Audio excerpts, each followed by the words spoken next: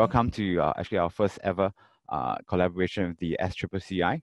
I hope everyone is staying safe and sane, and no matter whether you're joining us from the home or from the office. These are very, very uncertain times, so really appreciate you taking time out to join us for this live webinar. So to start things off, my name is Sean. I'm a senior consultant with Kingfisher International Recruitment. I cover the digital and technology space in Southeast Asia, and I'll be your host as well as your moderator for this morning's session. Now, to share with you a little bit more about the session, the flow of the session today will be a webinar format. Will be a sharing session by our very, managing director of Kingfisher Recruitment Group, Mervyn, who'll be doing the main sharing on, hiring best practices, finding, keeping, and motivating your staff, especially in these times of uncertainty. And then there will be a quick sharing by our very kind of him, Mr. Ho Jia Tian, from Vitsi, to really do a bit of sharing on how his company, which is a live video sharing platform, is able to build effective hiring strategies, and he'll do a little bit more of that sharing later on during the session itself.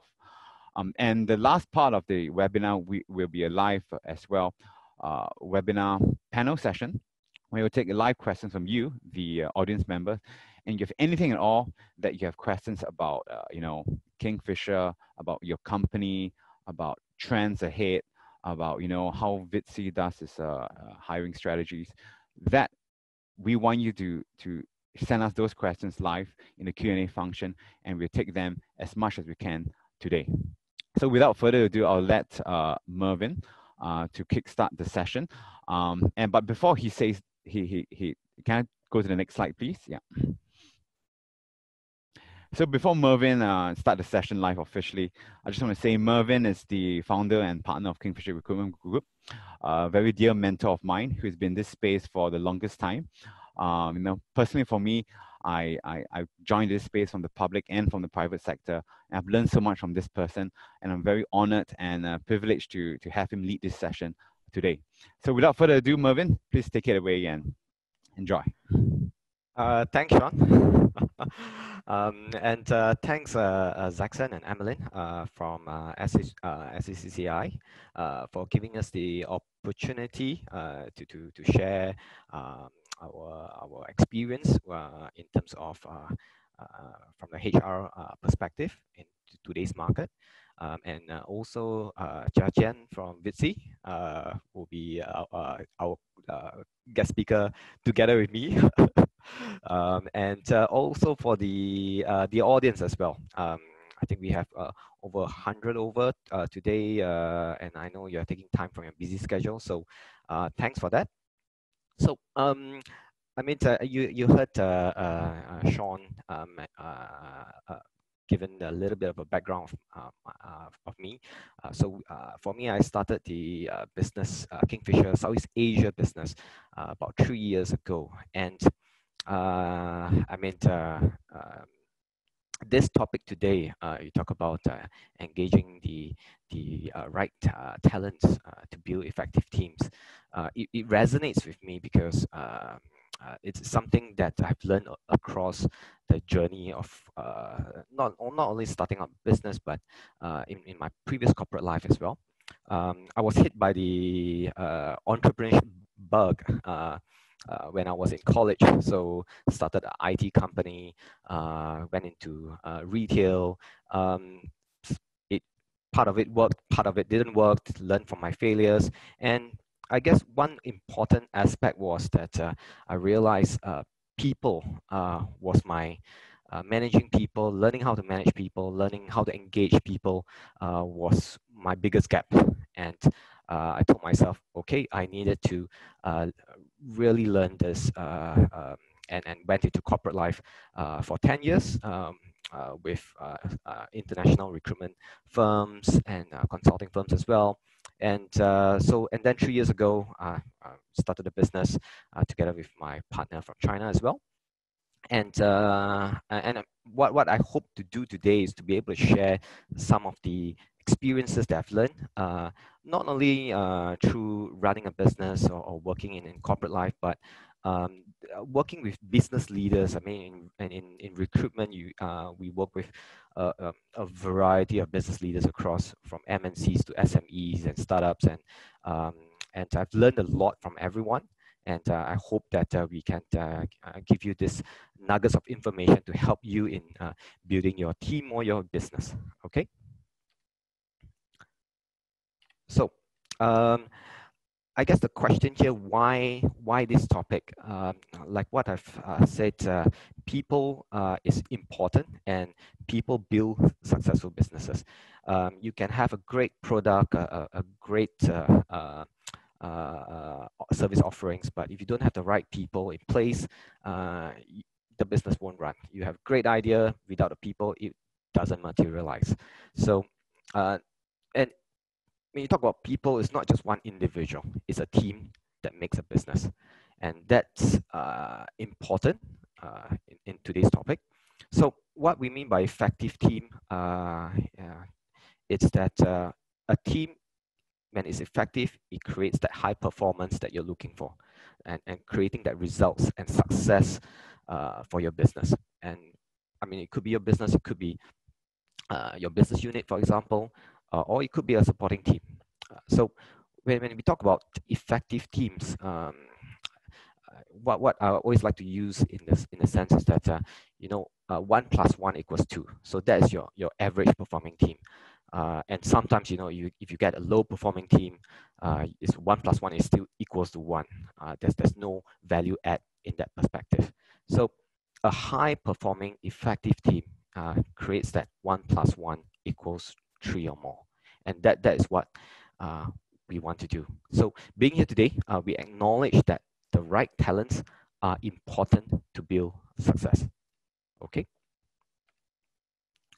So I wanted to share a little. I mean, I think we hear this a lot. Alone we can do so little. Together we can do so much. This is by Helen Keller, and there are multiple phrases that goes along the lines. So that will be our overall theme for today. So building effective teams starts with engaging the right talent, and this it could be you're hiring the right talent, for example, or it could be you're promoting someone into a bigger role, or you're putting a team together for a project team to work on a big tender or big project, or you're reorganizing the business, changing the different roles to different people and all that. So it's the engagement is the key word here. How do you engage the right talent? So before we move into the details, so let me ask you this question: is the best person always the right fit to your business? So we have a poll here. Let me activate that poll.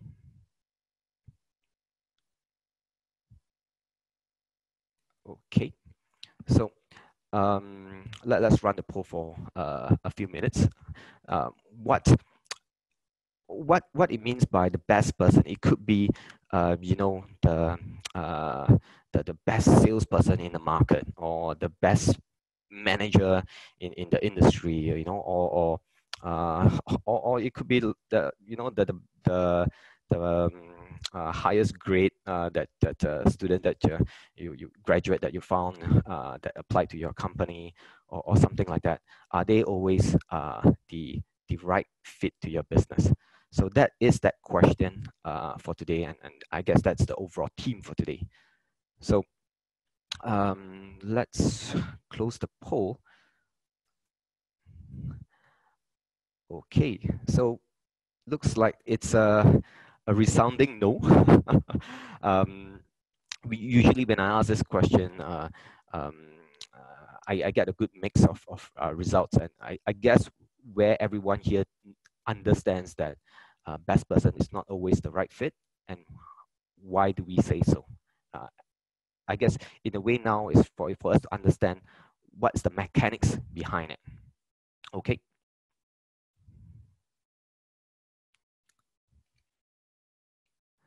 So a little bit fun fact, we make one decision every 2.5 seconds. And, and a lot of this is made through intuition or subconsciously, unconsciously in that sense. And that is how we make decisions. It could be the smallest decision, it could be the most important decisions, and sometimes we use a lot of intuition in making that decision. And we often do this, especially in engaging the right people or the right person in building the team. So is this a good thing, if you ask me? Yes, it can help you make decisions faster, but we have to understand that engaging the wrong person, if you engage the wrong person, it can lead you to a lot of problems. One, I think the most common one is employee turnover. Getting the wrong person, you know, the fit is not right. You got a problem 3-6 months later, 1 year later, or you promote the wrong person, things change, and that's where employee turnover comes into play. Another part, of course, it costs money. Getting someone in, and if they're not working out, usually costs quite a lot of money. And we have seen studies done. It usually costs, if you engage the wrong person, about 3 to 4 months of their salary. So things that a little bit stupid there. Another point is legal trouble. I guess if you engage the wrong person, or you know, especially use certain unconsciously hire someone that's with some bias that you put into play, it can get you into legal trouble as well. I think we all know the TAFET policies and all that, and we try to create more inclusive and diverse hiring methods. So another part is, of course, preventing diversity. What they say that it's 35%. If you have a diverse team, you are 35% more likely to perform. So diversity will help you get to your goals. Next is to, of course, it hinders productivity, and last but not least, it stops you from building an effective team. So, what is the cause of a bad hire? Of course, the key one, 80% of employee turnover is because of bad hires, and 60% of bad hires didn't work well with other employees. And not only will you get into the situation where you lose your company culture, or you create a lot more turnovers, not just from that one person, but in terms of affecting others as well. And of course, the financials. This was done a survey with business leaders in the market, and it costs $25,000 for a bad hire. And if you're talking about senior hires in terms of senior level positions, and it can cost more than twice that amount. So we know the cost of bad hire. What went wrong? What did we do wrong? That question earlier about, is the best fit the best person, is it the right fit? We know sometimes it's yes, sometimes it's most often it's no. And what happened is that the biasness, the unconscious biasness that we put into the process, or is it the selection process to begin with? So let's dive deep a little bit in terms of the biasness, and that's something that I think we do a lot, and it affects how we engage the right people. So in terms of selection biasness, it can cost talent and money, and there are multiple types of selection biases. So some of this, the most common one, we'll list down over here. The first and foremost is confirmation bias. This is, you can say, the most common one. And what it means is that we usually make a very quick decision based on some of the truths that we thought it would be, or you make a decision even before meeting the person, maybe through their CVs or through hearsays or recommendation. And this is the most common mistake. And I mean, I'll be frank, I do make this biasness as well from time to time, but how do we avoid it? We can talk about it later. Okay. The other one would be affect heuristics. So affect heuristics are something like we call it survival instincts. So things that we have learned in the past, and it affects how you make decisions in present and the future. For example, if you have a ex-boyfriend or ex-girlfriend by name of Pete, and it didn't work well. That relationship that didn't work well, and then you have that unconscious biasness towards that name, and every time you see that name, you tend to have you give a discount to the person's ability or skills. So that is that affect heuristics. Okay. The other one is the halo or horn effect, or sometimes what I like to call it the angel and devil effect. The angel effect is it's when when you focus or anchor into one very positive point aspects of a talent. For example, they are a Harvard MBA graduate, and wow, went to a prestigious school. This person is good in everything, and we end up being blindsided by that effect. So that's why they call it the halo effect. And the polar opposite of the halo effect is the horn effect or the devil effect, where you get one negative aspect of the candidate, and we just can't get out of that, and we go we make that judgment based on that. So another one would be what we call it similarity attraction bias, or in short, chemistry. Sometimes when we talk to people, we talk to talents, talk to candidates, and we build that chemistry, and we say, wow, this guy is good because it has a great chemistry, and I like the person, and I want to hire him. This guy's the best fit. So when you do that, we move away. We only figure out one dimension of the assessment, which is the rapport, but the other parts are all missing, and that is a very dangerous decision making that you can do. The other one would be illusory correlation. This is quite common, and I think, for example, sometimes when we want to hire salespeople, we have I know hiring managers who tend to say that, oh, if the person can talk very well, they can do their sales, but it's not like that. And sometimes talking a lot without the listening skill sets to understand your client's needs, if that's missing, that doesn't work. So what the illusory correlation here means that we believe a relationship exists between two different aspects that has no relationship at all. So that is the fundamental there. Next would be something we call it the affinity bias. The bro effect. Oh, we came from the same school, or we came from we stay in Ang Mo Kio, and then we're all alike, and you tend to have that it has no relevance to the role, no relevance to the person, and you make your decision based on that, and that is the first step towards hiring the wrong person already. Okay.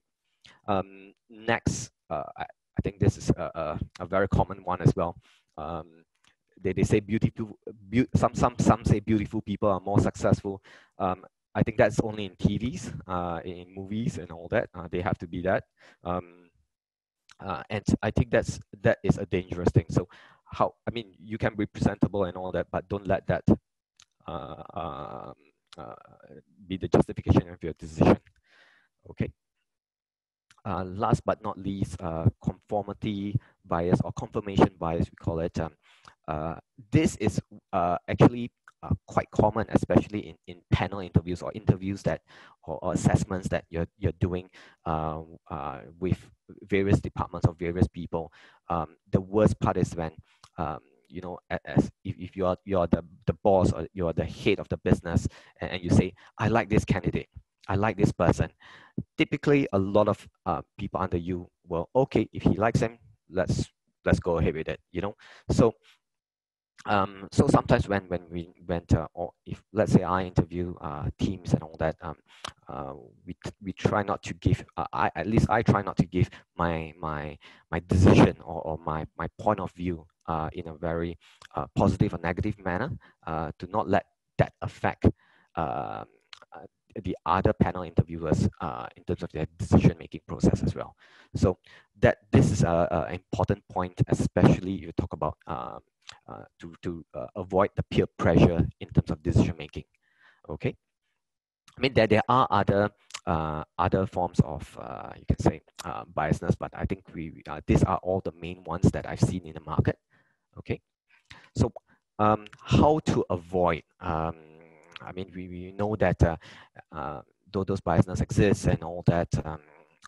Time and time we do make that mistakes, and I personally do that as well. It's just that how can we avoid that when we make that decision, or when we engage that kind of talent?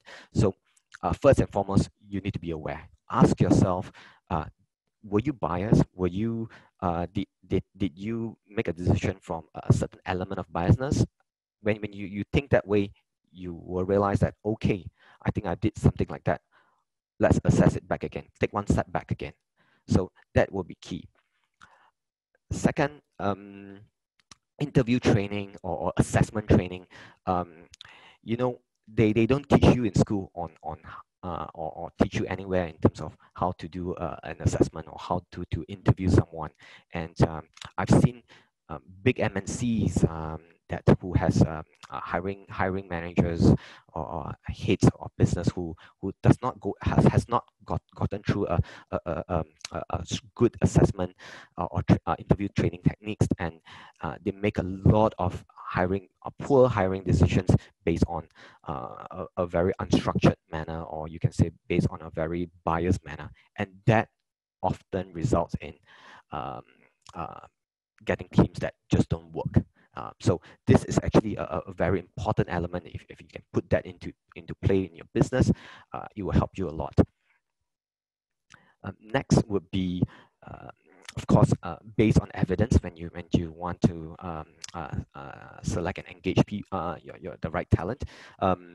What it means is that you want to, instead of using assumptions of what they do on their paper or what they say, look into assessing from a behavior standpoint, from a scenario standpoint. These are some of the more advanced interview techniques, you can say, to assess whether the person has the right skill sets or the right mindset, the right attitude to get that job done. So that's one part that I think you can say the advanced training that you probably want to put into play. Next, of course, a standardized, consistent, and of course, transparent process is always important to avoid any form of biasness. Consistent when you talk about the matrix that you use to hire, the guidelines that you use, the figures, or you can say the score sheet that you use. If you put it consistently, you will assess the talents from the start to the end in a very consistent manner. Okay. Last but not least, a comprehensive and holistic assessment. What I mean by that is, when we talk about talent assessment, we often have a very basic assessment of people, and we usually go into the skill fit, into the history, into the accomplishment, the achievements, and usually that is only one dynamic of an assessment. How can we go further from there? There are a lot of other assessments. You can say personality fit, personal fit.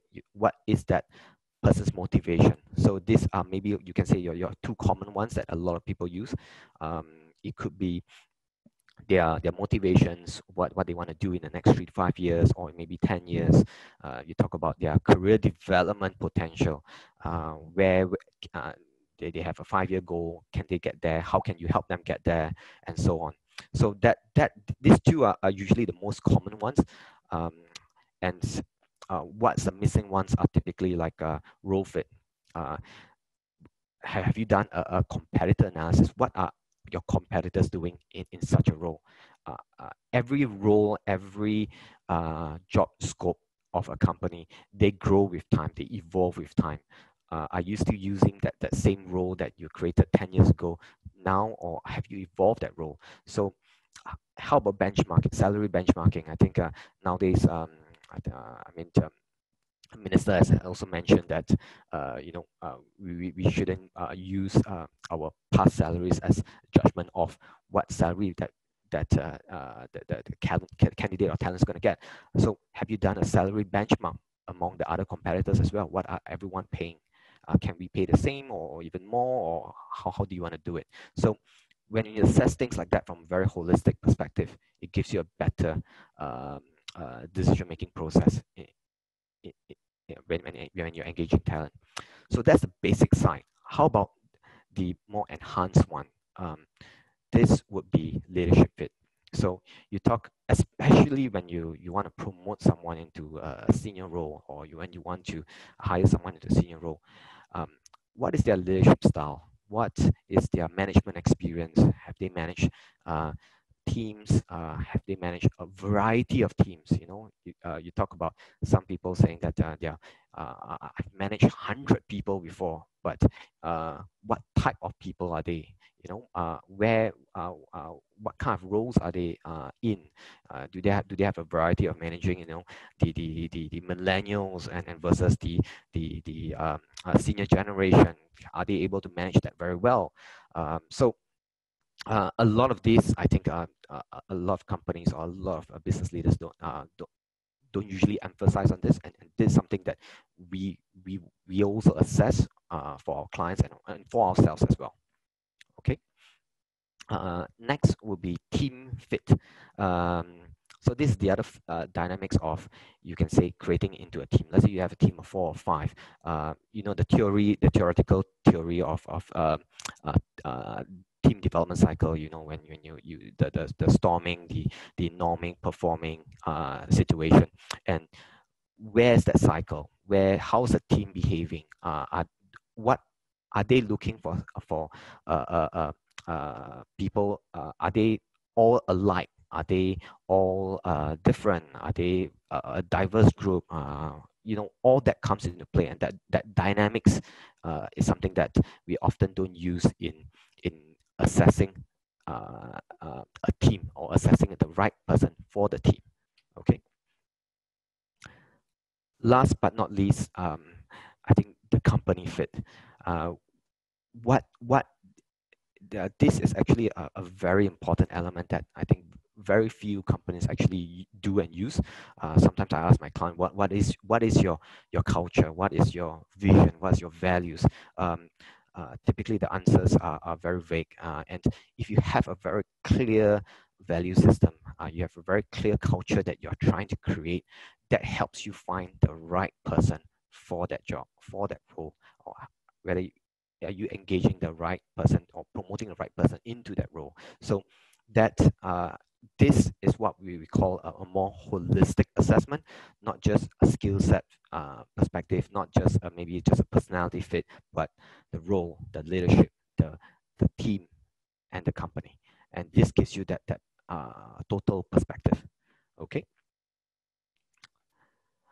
Next, I would say, we got all the assessment. That's a guideline. That's a tool. What else can we do to build a team, especially a complementary team, a diverse team? And you talk about some of the tools out there. There are many tools that can help you. You talk about different personality tests or behavioral tests. There are some of these tools that you can get online as well. Our company has uses one of these tools called the DISC. Some of you may be familiar with it. So what I like to call is where's your dot on that DISC chart? So DISC is a behavioral assessment tool that uses 4 different dynamics that from dominance, influence, steadiness, and conscientiousness, and that has all the different elements in each. Of course, it doesn't mean that if you are just let's say, for example, you are a D it doesn't mean that you don't have the others. It's just to what level, um, to what level, depth of level that you are in that dynamic. So, for example, I am in between a D and a C, in that sense, and I have a little bit of I, a little bit of S. So, or you can say that you know, you could be the polar opposite of me, you know, and you have you're in between an I and S. You got a bit of D, a bit of C, and then that shapes your personality, your style, your management style, or your how you work with people. So or you could be, you know, a lot of salespeople are very high in I, very high influencing side, but of course they have a bit of the other components. So when you understand this, what we want to do from a tool perspective is, when you understand this, how can you use this to create a complementary team? So it is not about me or you or one individual. It's about us. It's about a team. So where you see now in this slide, you can see that where all the dots are. That is a very nice diverse team. You know, they are very complementary. You know, imagine you hire or you have a team of all high Ds. Nothing gets done because they're always trying to dominate each other, or try to get their ideas across, and want their ideas to be heard and all that, and they will get nowhere. That will be, you know, too many Michelin chefs spoil the cook, spoil the soup in that sense already. So what we want to do is to have that mixture and find that diversity to create that 1 + 1 = 3 or more. Okay. So besides the two, what we have is a 10-step roadmap for effective hiring. This is something that we work with our clients, we share with our clients. What are the things that you need to do? What are the things that you need to look out for? We shan't go into a lot of details here, but we'll give you a very, very quick overview, considering that due to the time allocation. So phase one, of course, is before you hire. You know, you want to talk about your vision, your tone of voice, your process, when you want to, which role and when you want to hire, who or where can you hire them. Phase two is our interviewing process, the pre-screening, the interviewing itself, the offer management, all that is that journey that each candidate goes through. And last but not least, the onboarding process, the post-onboarding process as well. So this is, you can say, your literally your end-to-end hiring or recruitment process that you need to put in place. Most doesn't do much in phase one. They emphasize everything on phase two, and sometimes they do a bit of phase three, and that's where the gap is. So I think what this guide can help you is to give you that structure. So we have that guidebook that will be provided after the webinar. So like what Zaxon has mentioned, once you fill up the feedback form, we will provide that guidebook as well as the slides. Okay, so that is all for what we want to share today with regards to engaging the right people and to build effective teams. A little bit about us as a group, as a company. Kingfisher is a global provider of total recruitment solutions. So we have 4 different businesses. One is the executive search, the recruitment business itself, searching for both from mid to senior levels. The other business is what we call faculty, RPO, the recruitment process outsourcing business that we help clients with. Third is staffing, contracting staffing services for our clients under the Gallup business. And last but not least, the career mobility transition, you can say a bit more like our consulting arm of assisting companies in executive coaching and training in using the DISC model. That's our talent scout business. So a little bit of why we have these 4 different business is that we want to be able to provide that holistic total solution to any of our clients, any of our partners. So our search business across Asia, So we specialize in industry and function to provide that in-depth market knowledge. The faculty business covering the RPO, so that we help you scale your business, especially when you have a certain high volume that you need to do, or especially or you need to optimize your whole process. We can come in to help you on that. Staffing services, I think nowadays the contracting staffing area is getting a lot more popular, and especially for remote working. So this is something that we support our clients with from short and long-term assignments. Next, last but not least, of course, is the career mobility outplacement services, career development coaching, change management, executive coaching, and I mean, you talk about how can you use assessment tools in your process, hiring process, okay, or even using those tools in creating your teams or understanding your teams. Okay, so that's the end of my part of sharing. I'm going to transfer it back to Sean. Thank you so much. Yes, thank you so much for that amazing sharing, Mervyn. So the next part will be a sharing session by Jia Jian, who is leading a local business, homegrown, and he has came a long way since 2013. I think Vitsi as a company is started as in Block 71 over at Ayer Rajah, and for many of you who do not know Vitsi, it's a leading video entertainment platform for short premium content. I personally think of it as a Southeast Asia version of Netflix, but with much more quality content, in my opinion. And very interesting fact, they have more than 1 billion overviews, powered by data insights. They have a really close community, and they empower whether storytellers from Malaysia, Indonesia, Philippines to really share something about a community or something that they are passionate about. And anyone can be a storyteller, especially during these times of uncertainty. But enough of me saying that. I will now leave it to a dear friend of mine, Jia Jian, to share with you more about Vitsi and his company. Jia Jian, please. Yeah. Hey, thanks, Sean. Thanks for a kind introduction, and thanks everyone for just joining in today. Maybe just a little background about myself. Vitsi is my first company that I started. I'm actually I studied engineering, but for the love of films, I ended up going into a TV operator, which then I went on to actually build different kinds of TV products. And I think alongside there, that's kind of where I came around the idea of creating a community and a platform where great local stories could be shared. So, and I think in today's context, I thought I'd just playing a video of like what we are as a platform, so that I can better contextualize the teams that we have in the company, and I'll kind of share a little bit more from kind of how we build our teams.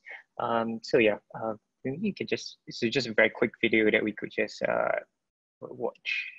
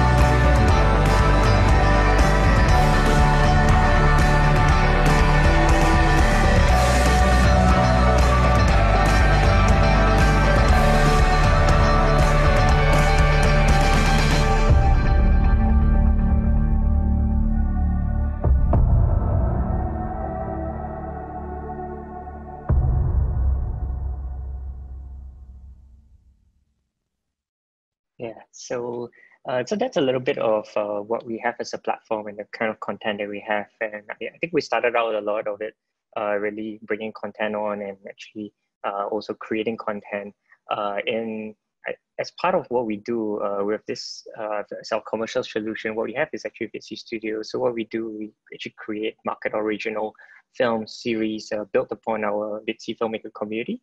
And we then use data insights to create the content for a digital first audience. So we work with like brands like Unilever, AXA, all the way to local companies like DBS, Sentosa, Yu's, in creating branded content to assist in their own marketing strategies and campaigns. So as a platform and community and also a creation engine, some of the teams present within the company include the studio team, where our producers and all work to create the content. We also have marketing teams, the content team, and all the way up to engineering, because the fundamental backbone of the company, it's a tech company. We started in 2013, so we're about 7 years old right now, with a team close to 40 people, with teams present in 4 markets, Singapore being the headquarters, followed by Indonesia, Philippines, and Malaysia. And maybe just, I guess, a little, some of my learnings in building effective teams, this whole process, because I just realized it's just a constant learning and relearning, and a lot of it is based upon my on the job, together with on the job learning as well as mentorship and advice. I think there are 3 key things which kind of like resonated with me, which one would be culture, the second one would be vision, and the third one would be empowerment. So maybe just to share a little bit on culture-wise, part of building team, what I realized is that culture alignment is so key in getting the teams rallied together. And part of what we do is we actually codify our culture all the way from day one. So maybe just an example would be, so we codify our culture based on 4 different things. So one would be striving for self-improvement as a team, what motivates each other, and they will be able to learn from each other. That's one. Then second one is autonomy with accountability. So we always encourage people to propose new solutions, make decisions, learn, and really take responsibility. The third one is actually living smarter, not harder. So we value a lot of the importance of creativity, but at the same point in time, leveraging technology will help us work better and make smarter choices. And the last but not least one will be experimentation. So we thrive a lot on testing out fresh ideas that help us grow, and that would really set us apart from the others. So this is just an example of what we do in terms of codifying, and this culture points would then be part of the onboarding process whenever every new employee comes on board, because it kind of sets a little bit of the expectation of who he or she is, and how he or she is going to interact with the team across the board. And so as part of culture, I think that's one key thing is also just really constant checkups, constant reviews, periodic reviews, even as myself as a co-founder CEO, but across the board, to be able to see whether that each individual in the teams are actually aligned with the culture along the way, because sometimes due to life events, sometimes things change, and there's certain things or especially when new people come on board, being able to find culture alignment in the beginning is really key. The second one, which is vision, I think vision alignment is also a very big thing for us as a company. This focusing on more of the whys of what the team is doing and less of exactly the exact work that the team is doing is very key, because I think in especially in managing our average age group in the company right now is maybe late 20s, early 30s, and I think a lot of the meaningfulness of what we do and why we do what we do is also quite key. And part of how vision alignment is done with the team is, one is the constant information flow through the teams. So we have things like with weekly call-ins across all the countries. Everybody calls in every week,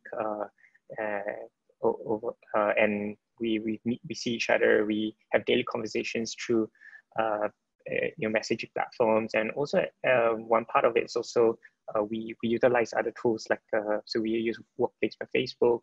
It's a way to really just share articles, thoughts, what's happening around us, which fundamentally also share this is the day-to-day. One is casting the vision, and then this is more the day-to-day. How does that vision realize in what we see around us, and how do we are we able to kind of share our thoughts and learnings with our colleagues? So that's one. And I think with COVID, I think everyone knows that remote working arrangements are even more important than ever. And I think prior to COVID, managing my teams outside of Singapore, I spent a lot of time in market, just really being able to build FaceTime and rapport, because I think a very big part of casting that vision would then allow the teams to then be empowered, which leads me to my third point around empowerment. So in the company about of close to 40, we have a few key departments, and each of them have different leads. So empowerment with the leads are key. So I spend time growing and spending time just with that leads, because I can just spend time with everyone, but specifically with them. And I think the key is in doing more things with less time is true empowerment. But at the same point in time, that comes with also expectations and accountability. And a lot of the area of empowerment also comes with also listening and coaching, which is, listening is a very big part of coaching, which allows the leads to be able to catch their vision and then be empowered to run on their own. So this kind of like the three key things that I've learned so far, from culture to vision to empowerment in running my teams.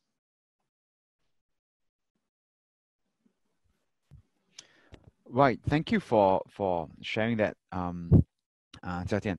I think I wanted to just talk about, is there, and I think this is something I think potentially we can cover in the panel session. And the panel session, ladies and gentlemen, at this point in time is where we'll bring both, Jia Tian back and Mervyn back as well, to really elaborate some of the pointers that they made. And I think more importantly, to answer some of the questions that you have sent in during the last hour.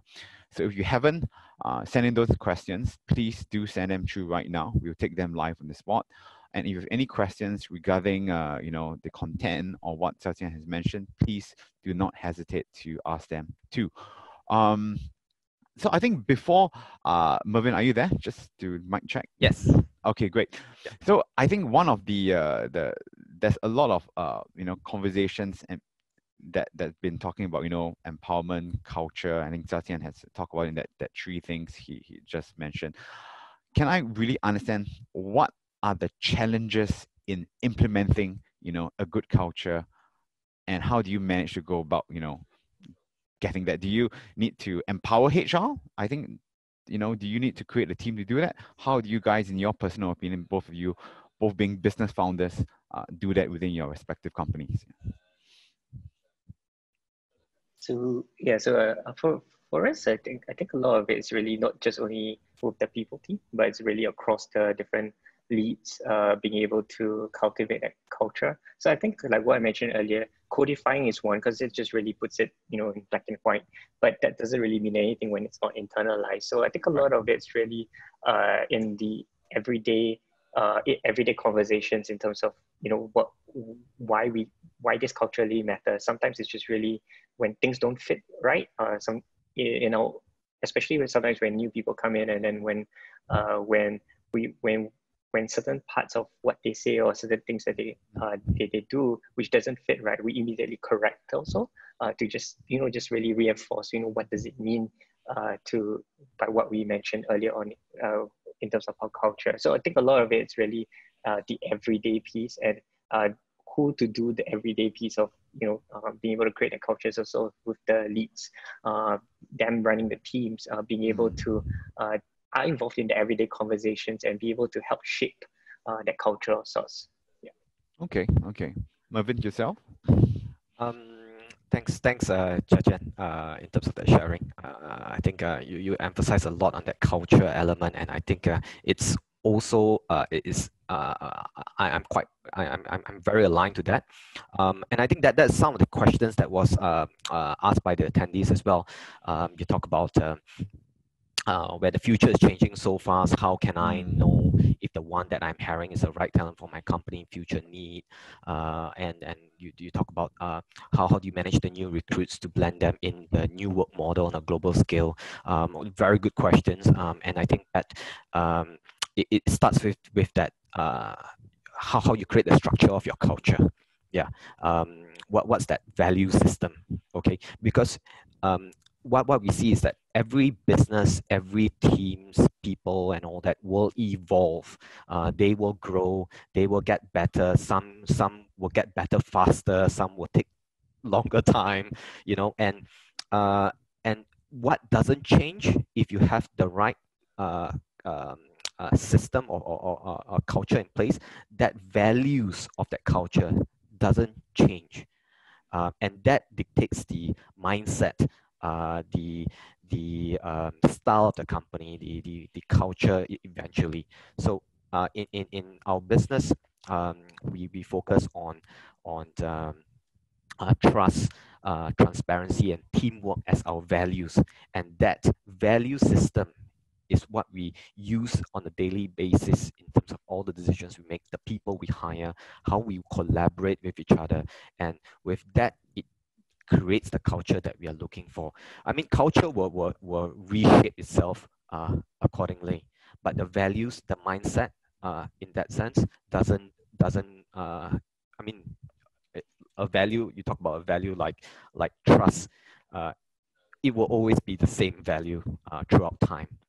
The business will grow, the business will maybe expand into new horizons, but that value. So if you can identify as a company, what is that value that will permeate in every person, individual, and teams in the business, I think that is key. And then you ask yourself, what is that values? What is my company vision values? And when you have that answer and you have that across the board, and you permeate across the board, that's important. And it starts from the top as well. And it channels through all the way to every single individual in your company. Okay. Yep. I hope that answers and don't mind me saying that. I mean, all that is very good. I think. I mean, I have some business owner friends as well. I think talking about the culture is all nice and said. It's all very aspirational, and I think that's something we should aim forward. But I think in times like COVID now, where you have to do job redesign, you have to do salary cuts.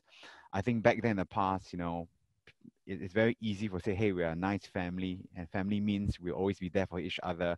But now when times are tough, I'm going to cut your pay. I'm going to let you go. But if you are really my family, I won't let you go, right? But times now gets a little bit, and then you talk about trust.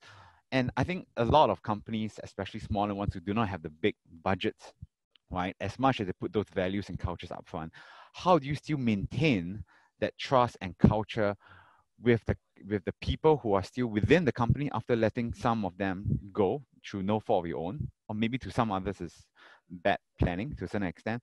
And how do you also ensure that that trust and culture remains with your employees who have left the company through whether they like it or not? I think that's a deeper question, especially in times like this where, you know, you have to break the bad news and, you know, even though we are family before, but what are we now, right? So how do you then communicate a culture when times are tough to employees who are still around and to employees who have left the building? Yeah. So for us, I think first and foremost is definitely the communication is really key in this whole thing. I mean, it's as tough as it is, and as a fact, I think the reasons why, and just being really transparent and as possible and as humanly as possible, is really key. I guess that is on the part of making that difficult decision. But then the other parts of just over communicating along the way of, you know, what's really happening and how everybody might be feeling. And also at the same point at a time, listening in. I think that just like a friend in that sense, I think is really key, because especially when certain things are have to be done just because of the climate that we're in. That's one area, and I think the other part of it is really rebuilding. So as much as there is a pain and there's certain hurt, it's one is acknowledging it, and the second one is really rebuilding. I think morale would be hurt for sure, but I think the key thing is really spending time then it, like either both from an individual basis or even with on a more not so formal basis to really rebuild that that trust. Because and then I think the key thing is also to know, yes, there is this challenge that we are facing, or maybe people being let go or whatnot. But the key thing is, what next? What after this? I think to be able to see what's beyond this adversity that we're going through and how do we get there, I think it's just as important to even cast that vision where this is, how long it will take, or and what are the key factors to be able to get through this hurdle. So I think that will actually help people band together to really see what really matters to you as a leader and as a company. At the same point in time, when you do reach there, you've got to also look back and acknowledge the what your team has done for you. And at that point in time, I think that will be the part where trust will be potentially rebuilt or even deeper level, because we all have gone through this together. Yeah, I like the part where you say acknowledging, how you get there together with the team. Yeah, so that's pretty nice. Mervyn, what anything else you would like to say to that as well? I think that communication, that what Chen is saying is important. It's very, very important. How do you communicate that?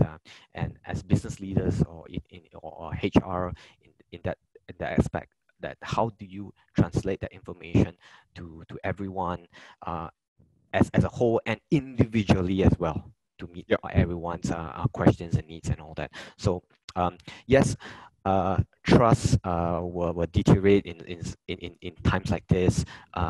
Morale will deteriorate. Like any business growth, they go through good times, hard times, and how you go through the hard times will make you even stronger. So when you talk about how do you manage people going out, how do you help them throughout that process? Some MNCs are closing their business in some of the regions and moving them elsewhere and all that. So some of these companies, what they do is that they have what we call it outplacement services, where they will engage in third-party vendors who will be able to help them communicate and message and create that messaging to the outgoing employees and help them find new jobs as well. Because as much as you're hiring them, and sometimes the business can't afford them, you just have to let them go. How do you go the extra mile to make sure that they can still find a livelihood, or train them to find a livelihood as well? So I think that gives that positive element, not only the people that's going out, but the internal people, because the people are still in the business, right? They feel, what, the business is trying very hard, and even with people who's leaving, they are helping them. So then you build that a little bit of that confidence. It's not 100%, of course, but it gives you that sense.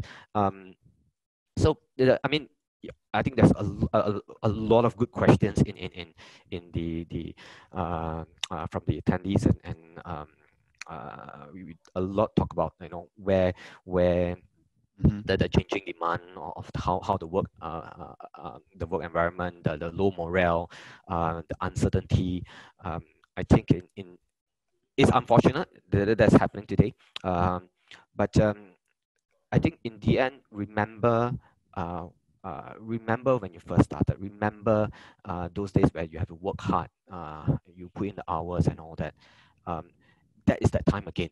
The business leaders from the top all the way to the bottom is in it together. We need to show that. So you can say that during this time, work from home is tough to a lot of people, especially those with kids.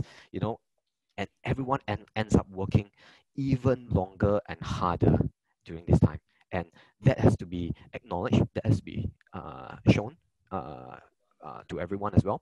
So then that's where you start to build that team spirit, and that's where you start to slowly build that motivation. I think what's important is that do not let the low morale or motivation spiral downwards, because that's very easy. You know, human emotion is just can be quite reactive. So when you hear too many negative news, everything goes down. So that part on communication that Chen was saying is key. How do you the strongest mind in the company is that business leader. How can you come in and your role is not just to build a business and grow the business. Your role is how do you motivate them, how everyone, how do you have that passion, how do you have that show that passion, how do you show that positivity, I mean, the world can be crashing, or your cash flow may be tight, but as a business leader, you must be able to show that with confidence that we will go through this together. And that is the key messaging. When you put that across, that you build confidence and improve the morale. And for people who have left the business, do you still keep in touch with them? What you recommend, like if you want the employer if you branding, have right? you have the outplacement services put in place and all that, or you put a process in place to help them get through, of course you give yourself time, give some certain time frame for you to manage that process. I mean, you can't keep in contact with them all throughout, like for a long time. There will be some time that's required, and I think that's where just being creating the empathy, being more human about it helps. Okay. Because I mean, as much as we want to go the extra mile, we want to do all the nice things. Every business has its limits as well. So we just have to find that balance. Okay. Thanks for that. I think another issue that I've been seeing a thread in the questions is and we talk about the challenges facing internal employees and people who have left the business, unfortunately. How about businesses now? I think what we see now is this whole bulk of new talent into the market. We see now, I mean, even as recruiters and even business owners like yourself, Jiaqian, you see a lot of recruits, a lot of potential hires in the market. And some people call it the paradox of choice, right? It's like going to a supermarket, suddenly there's so many milk brands and you have no idea which one to buy. On that note, because of the, people talk about SG traineeship, everyone is more than ever, it's good and bad. It's good because you have access to people you've never thought you've access before. Bad because sometimes, when you have so many choices to make, how do you know which one is the right choice? And I think that question, it becomes a larger one. I think one of the questions said was, when you have so many CVs flowing in now, especially in this point in time, and they're not bad CVs, some of them are actually good. How do you manage that process? And I think number two, when you're trying to give, your fellow locals a chance, right, to get new people on board the company, how do you then mix around with the first generation employees who have been in the company for a long time with these new hires that could potentially be from the same industry or a different industry as part of this, program of helping one another out? So just to summarize the question, how do you make the right choice in finding a candidate when there's so many candidates out there? And then number two, how do you then ensure that all these candidates, when they come in, how do they mix around with your current people? Whether are they from a different industry? And I think sometimes some people even ask questions, are the mindset of these people who got retrenched, are they right for my company when they come in as well? So I just want to hear your thoughts on that. Yeah, so I think in terms of having a lot of choice, I think that's in some ways a good thing.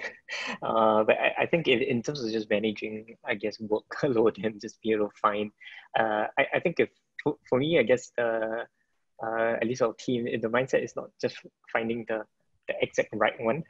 Yep. Then we won't feel so bad if we're kind of like as we kind of like go through the series and we actually might miss some because then we might be able to find others in that sense. So then we don't kind of like beat ourselves, oh, why did we miss this? But I think from a workflow standpoint, I think one area would definitely be potentially having different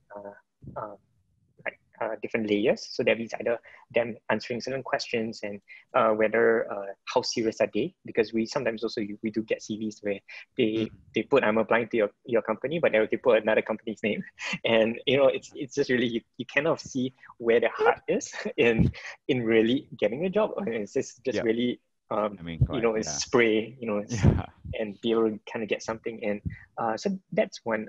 The other part of it is also as we kind of I think especially in our earlier days, or sometimes when we're trying to find like key roles, the one part of it is really if the potential candidate is actually sitting as part of your stakeholder. So that means one of the stakeholder businesses, and for us to be one of it through our community, then that kind of adds an extra point, and it kind of like surfaces above the rest in a way that it's not a stakeholder, not just because we know them personally, but rather stakeholder like whom we actually had a good working relationship. So for an example, like our head of studios, we first knew him by having a film on our platform.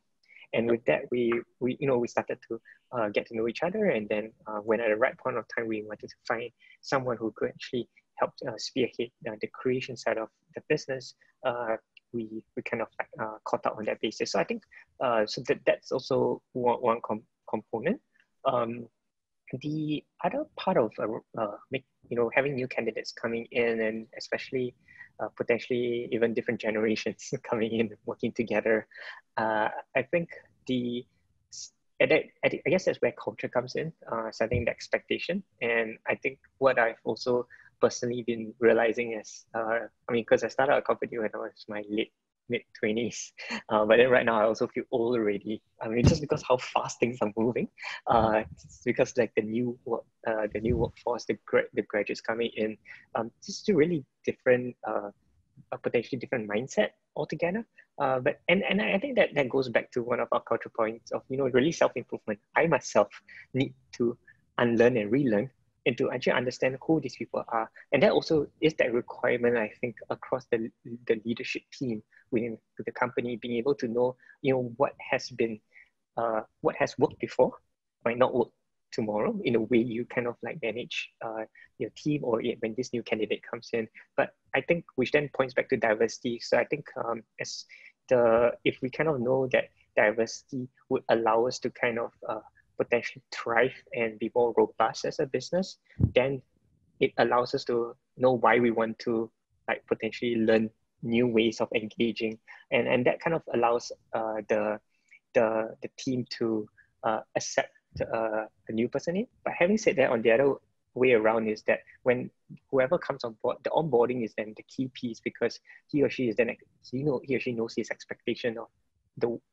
what he or she needs to contribute, and what is that culture. And very quickly, I mean, we see like within the first 1 to 3 months, you can see whether the person fits or not, or it's just constant clashing, and whether it's something worth having a future. But I think a lot of it goes back to also testing, being able to sometimes I think one of the questions earlier was one was sieving through whether it's university graduate or not, and sometimes it's also about testing. Sometimes you never know, you might find a gem, and sometimes going beyond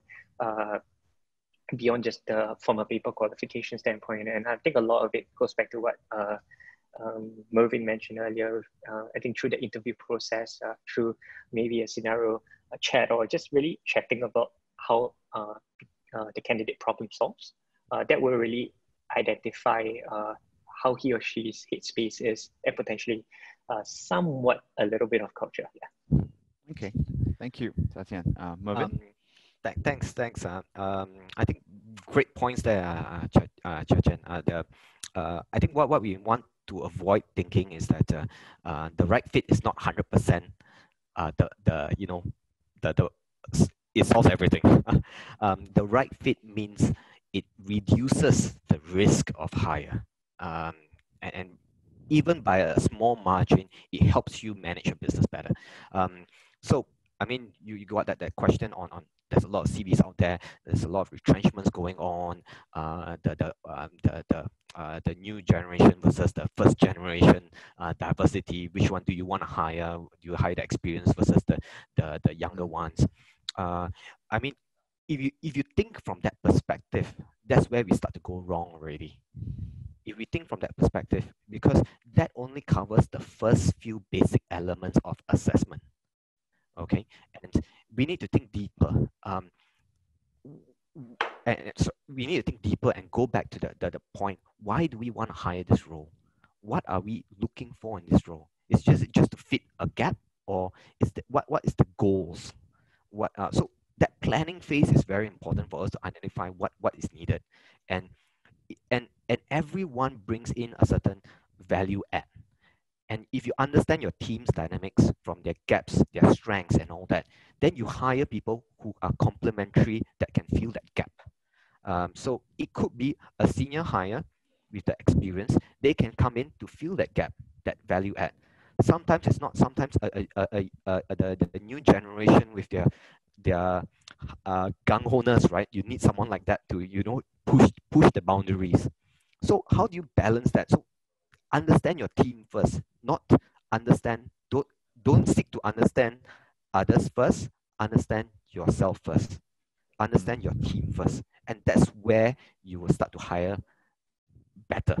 That's where you will start to find better people. You talk about retrenchments and all that, the SG traineeship. If you notice that a lot of these candidates, some of them, especially when they're retrenched, their mindset is now at its weakest point.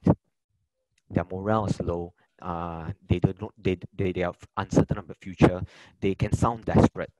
Okay, and you got to understand that candidates in the market, no one in school teaches you how to write a CV, how to interview. I think you do it. No, I mean not as a module, right? Exact. Not as a module, you know. No one is like a sub training 1 hour here and Very there. technical. But Yeah. no one actually teaches you that most important life skill, right? And how and you got to take with a pinch of salt that they don't know. So, but where your interview assessment comes into play is how can you dig deeper? I mean, you got a person who's been retrenched, the morale is very low. They're probably at their lower state, but then it doesn't mean that they're not good.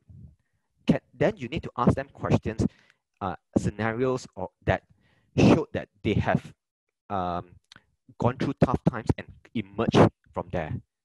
So then that's where you see, oh, this person is actually resilient. He has gone through tough times before. He came out. This another tough time that he's going through. With certainty, he will probably come out again. So when you hire someone like that, then you know that that's what. Because you hire someone who has not tasted failure, and this is the first time they tasted failure,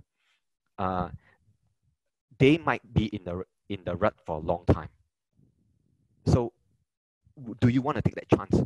For example, you take you get the top A scholars coming out of school, all A's, everything is fancy, but sometimes you need to dig deeper. Have they tasted failure before? They understand hard work to get there, but because they are so smart, they reach that level of excellence very quickly.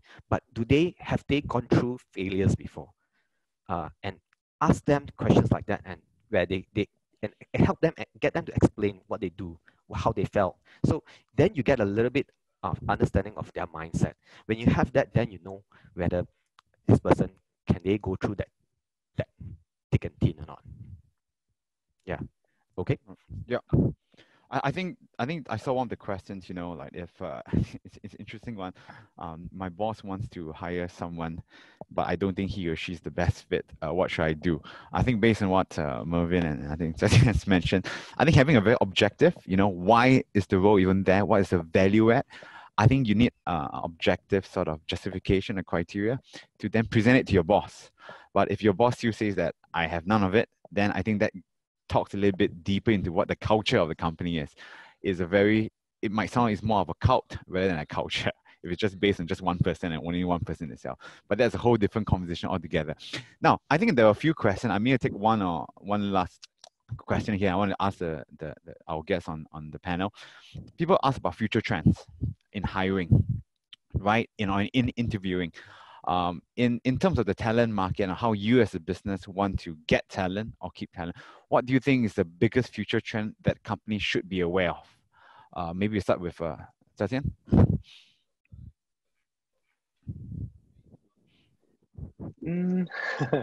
I know it's a broad one. Yeah. Yeah, it's really quite Just broad. choose one. Just choose one. You think is important that you want your HR teams to get on top of it. If you personally want to find out more, I think that's a good basis to get the answer from. Yeah. For me personally, right now, I think a lot of the future trend is just really immersing in what the next generation, how the workforce is, how they live. Because I feel like the more and more, the place where you work is not just where you work, it's who you are, what you embody, and it resounds a lot of what you personally would proclaim.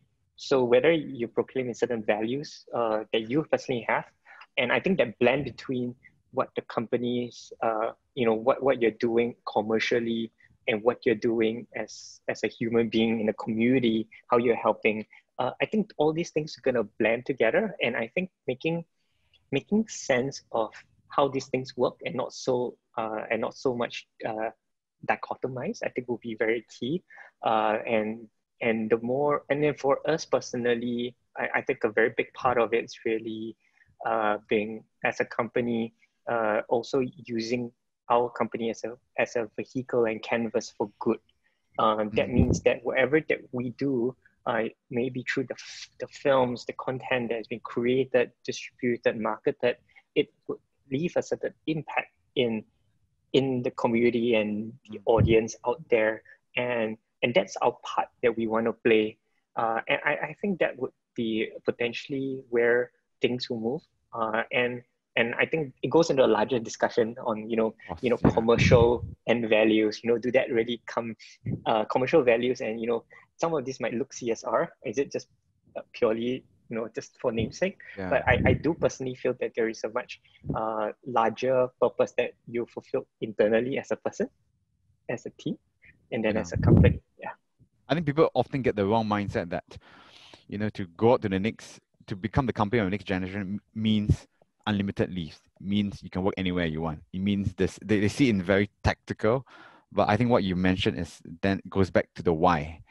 Is the place where you work sort of a representation of who you are as a person, and ultimately back to the purpose of the company. Are you doing good back to society, as you rightly mentioned?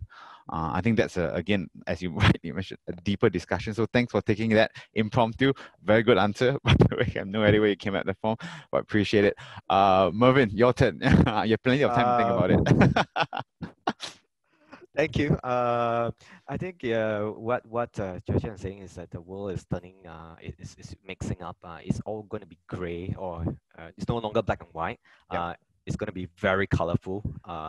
It's a mash of things, highly complex, highly volatile, uncertainty everywhere. But that is also good in a certain way. How Singapore is, where we are now in this part of the world is the economy will be a knowledge economy. It will be digitalization, automation will remove the mundane processes out of the way. So that is where the world is going to go eventually. It's how do we get there first? If you're getting there first, great, you are ahead of the curve. If you are not, you need to prepare to get there. I mean, some of the technical stuff that you mentioned about, work is now home is work, that kind of thing. It's all work from home now. Everything's the same already. People are working longer hours in that sense. So it's unlimited leave. I mean, leave will be unlimited already because they're technically at home working. So everything is going to be just like that. There's no more that how we operate as a business in the traditional sense will no longer hold valid in the coming decade. And are we ready for that? Can we be ready for that? Are we putting certain values, cultures structures, processes, digitalizations, and all that in place to get there. So, and if we can get there, if as a business, any businesses that can get there faster, they will be ahead of the curve. And that's where they will reap the most rewards, not just from their own, but from value adding to the society and so on as well. Right. Thank you for sharing that pointer, Mervyn. I think the time now is 11:58. Again, there's a lot of questions here, but when you're having fun. We apologize. We cannot take every question. I hope that the responses by the panel speakers have sort of answered a couple of them, and you can sort of infer the answers from one answer to the next. I think just to end off, I think we live in very difficult times, very uncertain times. As cliche as may sound, you've probably heard it many, many times. I don't think there is a right or wrong answer. But I think the more important thing, as we can hear from both speakers, is to have that discussion as a community on how do we learn from one another, right? I think both Mervyn and Xian has gone through their own individual experiences, as well as challenges to be where they are today. Are we both in the most perfect spot? I would say, what is perfection, right? What is the mindset of the next generation? What is onboarding when you can't even meet the person? Right? So I think these are deeper questions that there are no one way to do it. It depends on the industry, depends on the culture of the company, which differs. So I think let's continue that discussion, and hopefully we can answer more questions in the next webinar if we depending on the feedback that we get from the survey. We want to really go in depth into the proper hiring process, and of course tap maybe a deeper conversation on hiring trends. But other than that, with that being said, we're all in this together. So thank you very much, thank you, everyone. Mervyn and Jen, for making time this morning.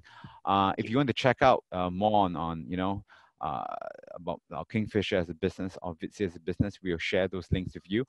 Without further ado, thank you everyone for making time this morning.